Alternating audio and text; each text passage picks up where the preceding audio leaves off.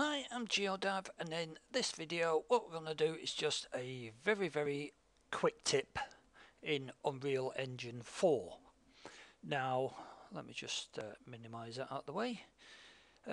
Recently I saw a post about a guy who's actually managed to get a mesh from Blender with cloth via the Apex SDK, and I thought, well, it didn't work for me before, but I'll give it another go. So basically what we have here is a simple flag, a couple of textures. Now make sure your materials, if this will open up, come on, there we go. It's not showing there, but hey ho, it will eventually. Now make sure your textures are actually set to be used with the skeletal mesh and be used with clothing. Okay, that's just a quick one of the quick tips on the side. In the mesh, if you haven't seen this already,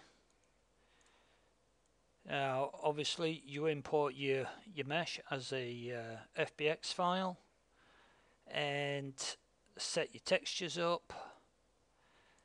Now let me make this nice and big so we can see this a little bit better.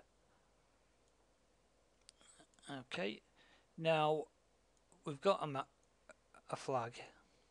Now this is not rendering very well because there's some issues with me using an older SDK for my clothing file. Now instead of import in UDK, we imported the APX file. Here in Unreal Engine 4 you open the Persona Editor, skeletal mesh editor, set your materials up, and then here under clothing add your Apex clothing file. And then I've found so far it's always best to have the cloth on the first material, and then under this bit you'll see here it says none, and under here you just select it and it goes yeah, okay. But as you can see here, there's not a great deal going on with this flag. Now that's where I got a little bit stuck, and this has now been cleared up. Now, all you have to do is go up here to show, apply wind and strength. Now you might be able to see something flapping about in the background, and look, there we have it. Now if you click on this ventilator, you can actually turn the wind, and you can actually see there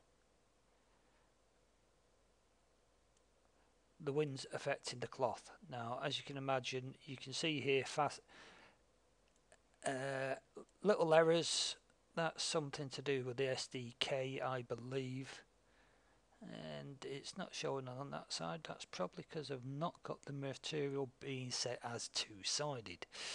Boo boo. But anyway, like I say, all you got to do here is go on to show, apply wind, move the strength up, and you might want to play with some of this. Yeah, collision volumes, graphical tangents, simulate normals, collide with children on the cloth sections. Something to play with, but it gives you an idea how to get there in the first place. Okay, so that'll do for the moment, and I'll see you soon. No, wrong. There we go.